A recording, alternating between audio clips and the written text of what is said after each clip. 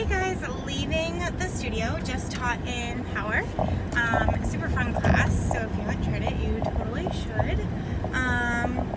But I honestly keep getting all of these questions and talks about a recession, and I just wanted to chat about that really quick. I know a lot of people are slightly freaked out about it right now because there's a lot of rumors in the news, but here's the thing.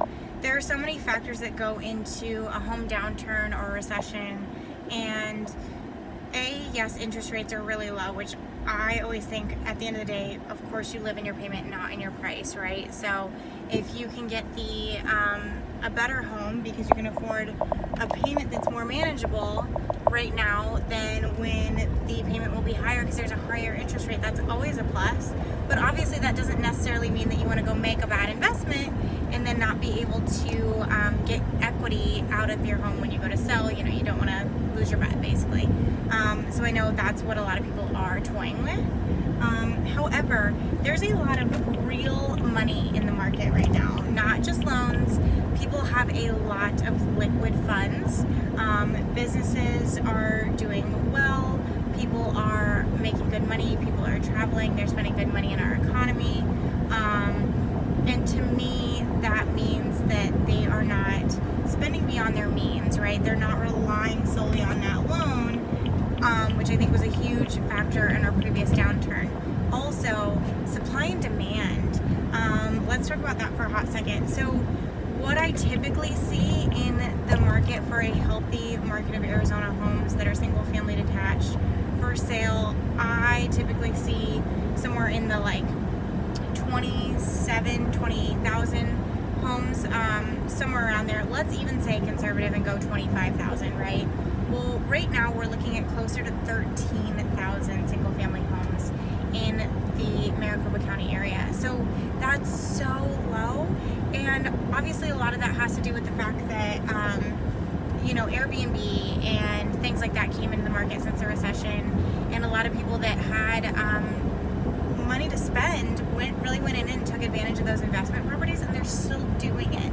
They're still making good money. So that took a lot of homes off the market, and also builders put a halt on building for a long time.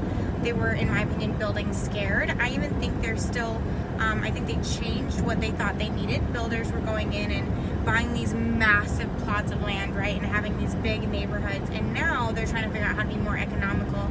I will say a lot of the times they're putting more homes in a smaller space, so there's more of those homes with like courtyards, less of a massive yard space because that's less responsibility on the builder. But man, oh man, they are building, and that's truly out of a demand. There's just so many people moving here.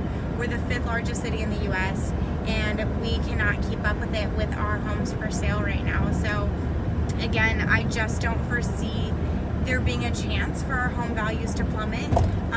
I promise I'm not saying that because I'm a realtor. I talk to my family and my loved ones the same way. My parents just recently did a pretty big renovation on their home, and let me tell you, the market in their neighborhood is really great. And if I truly thought that, I mean, same with my home, I made a great investment on mine, thank goodness. But I would be running and selling mine right now if I thought there was going to be a recession, but I guarantee you I genuinely don't. So if that's something that's holding you back right now, don't let it. Take advantage of those good interest rates right now, and if you have more questions, you want to pick my brain, I'm always happy to chat. So anyway, just some food for thought on this Tuesday evening. Sorry I'm in my bar clothes, but hey, such is life when you're a pure bar owner and a real estate businesswoman. I do all the things all the time, so you get all of me. So anyway, just something I want to chat about. So hope to talk to you all soon. Let me know if you have any questions.